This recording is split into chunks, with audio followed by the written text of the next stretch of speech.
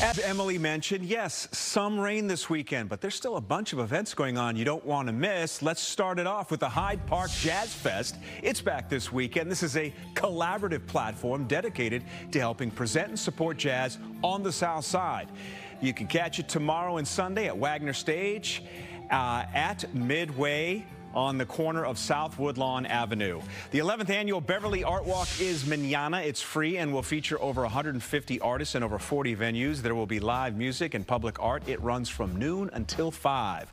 This Sunday morning at Lau Community Park, it's the annual Barkapalooza 5K and Rescue Fest in support of West Suburban Humane Society. There are more than 60 vendors signed up. There are contests and prizes for dogs and their owners. I'm hosting again this year and hope to see you out there.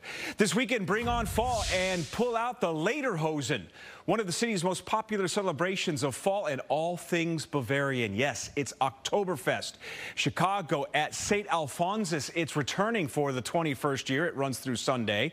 And finally, the Half Acre Vintage and Artisan Market is tomorrow and Sunday. It's taking place at the Half Acre Brewery. This event runs both days from 1 until 7 p.m.